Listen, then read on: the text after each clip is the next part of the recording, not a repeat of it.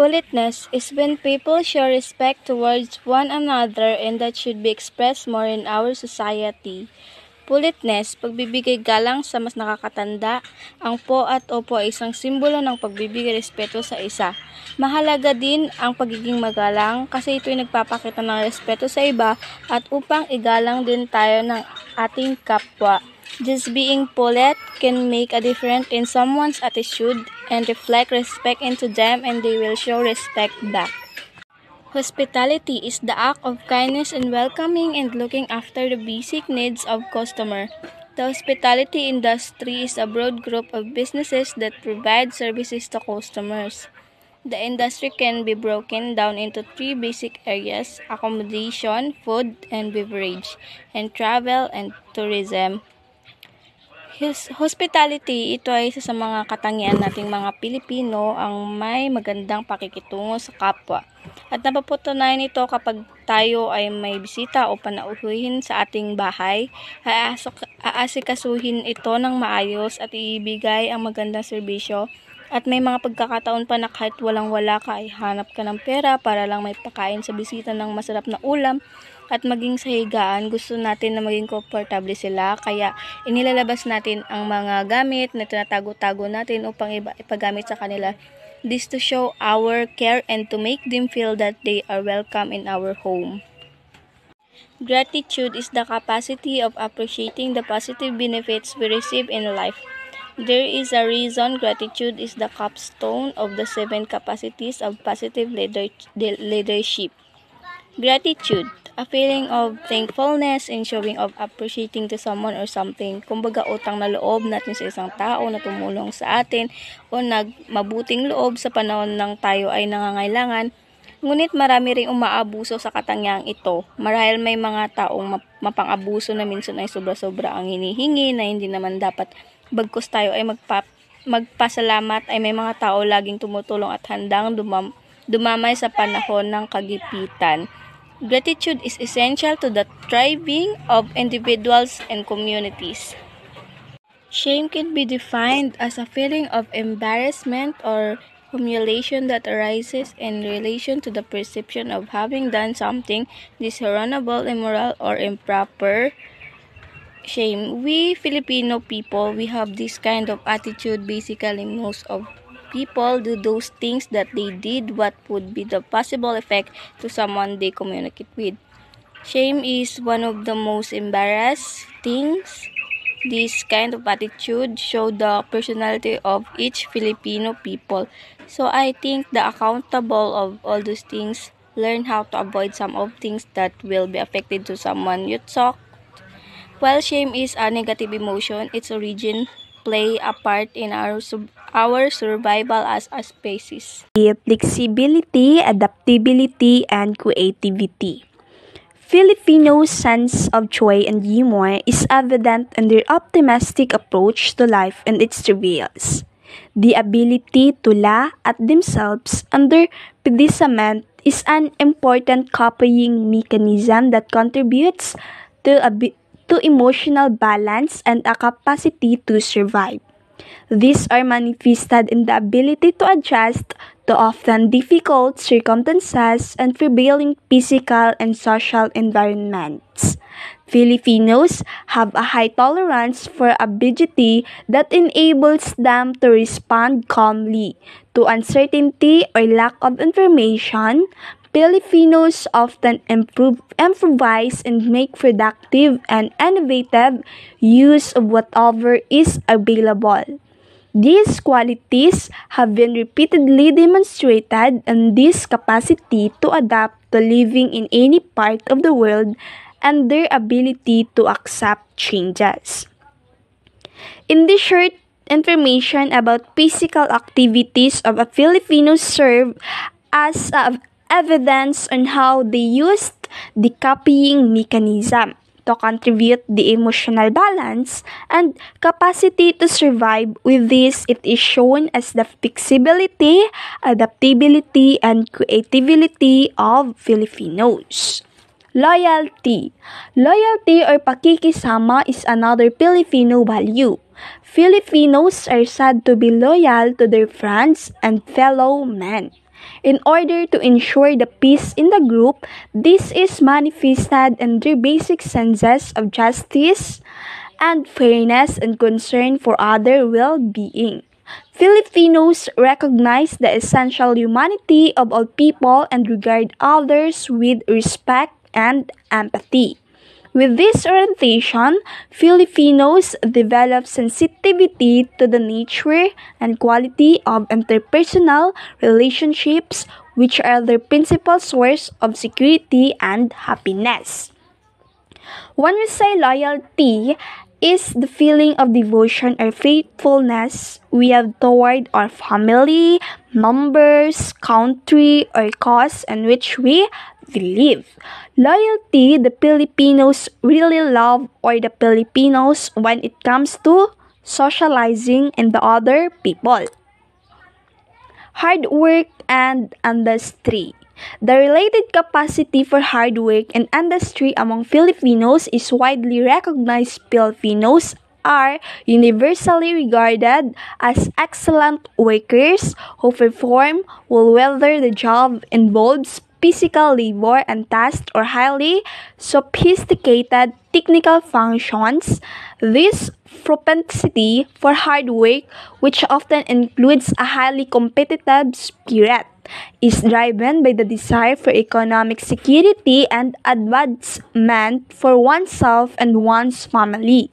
This achievement orientation is further accompanied by typically high aspiration and great personal sacrifice. Hard work serves as a holy grail of every single Filipinos, and we are known to act like one in the broadest sense. We Filipinos are massively hospitable in all aspects, as we are extremely unique not only Asia but in every narrow corners of the world. We smile and carry positivity that also reflects our religious values, relationships, and the connection we make to other people. However, we cannot deny the fact that behind these attributes, there is a painful truth: many Filipinos are poor. But, as what I've said earlier, we have this positivity inside us. We are very much innovative, hardworking, and optimistic. We always have a reason to move forward because we are not just Filipino. We are Filipinos. Resignation, trust in God, or the concept of bahala na has overused time and again. This ideal is used when a person does not know what to do or is lazy to do anything at all. This belief to put faith in God's hands may be a sign of how religious Filipino may be, and at the same time show that the Filipinos are free-spirited and that they put their life in faith's hands. So, 'di ba, madalas natin naririnig yung word na yan, especially pag ang dami na nating iniisip at hindi na natin alam yung gagawin. Mapapasabi na lang talaga tayo na bahala na. Para bang iniaasa na natin kay God lahat kung anong man yung mangyayari sa atin or sa buhay natin, which is hindi naman dapat lahat. Yes, dapat tayong mag-trust sa Kanya kasi through Him, nothing is impossible naman talaga, diba? Pero we also need to work hard or to give our very best kung gusto talaga nating umangat sa life. Kasi hindi naman lahat ibibigay sa atin eh. Kailangan din nating paghirapan, diba? Kasi si God parang yung mga parents din natin. I-guide lang tayo kung ano yung need natin gawin for us to learn and to be a better person in the future. Kasi if always lang natin sasabihin na bahala na kung anong kalalabasan nito, bahala na kung anong magiging future ko without trying really hard, wala talagang mangyayari. Okay lang, okay na i-surrender natin lahat kay Lord kasi nga 'di ba, mas lubos na pinagpapala ang mga totoong naniniwala, pero dapat sabayan din natin ang gawa. Significance of studying Filipino values. The shaping of the Philippine society into a successful and progressive nation would depend on understanding and appreciating the positive side of Filipino values and how they are applied to attain such goal. So, why we need to study Filipino values? So, kailangan natin itong pag-aralan or importanteng pag-aralan ito sapagkat makakatulong ito sa atin to grow and develop as a person.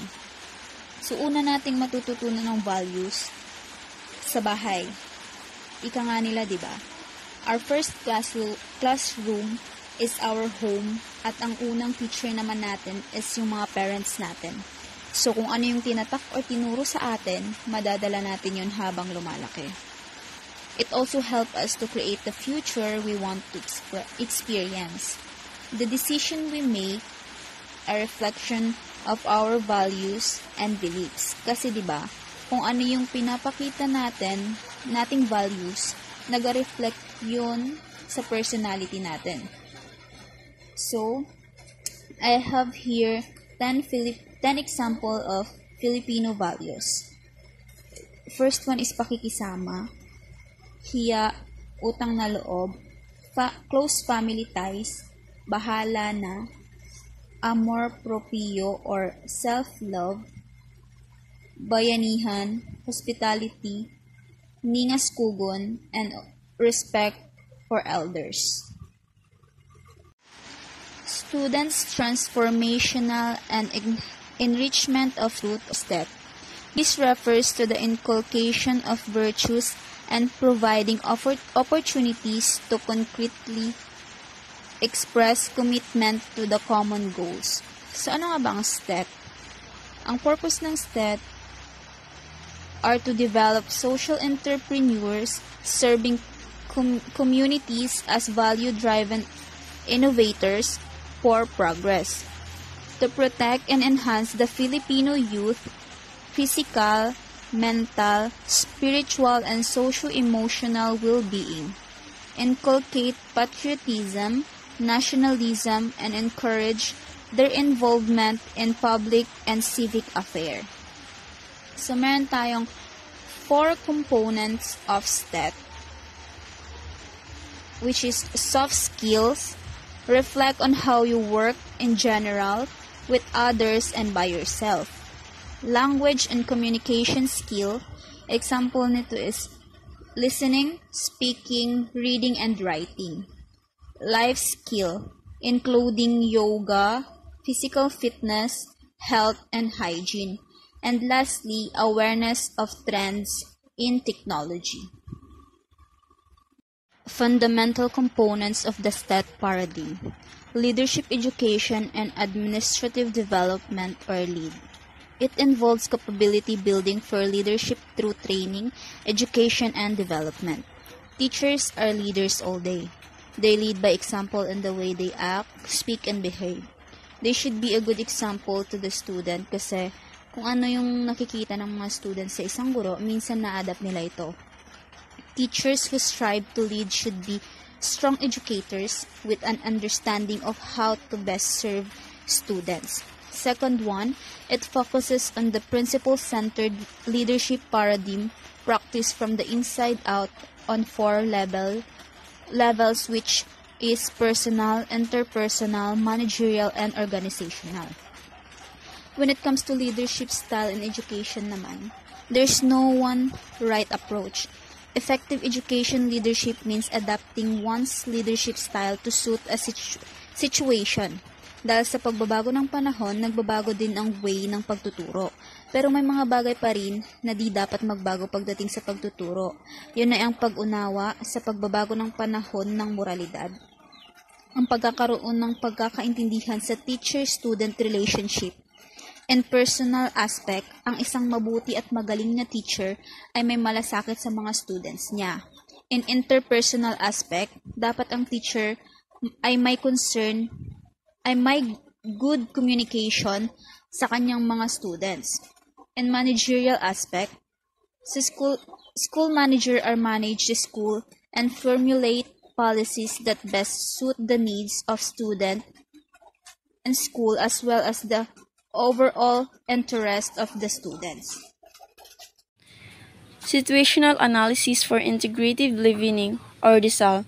It refers to a need assessment strategy. It consists of consultative and participatory processes. It involves stakeholder and interest group.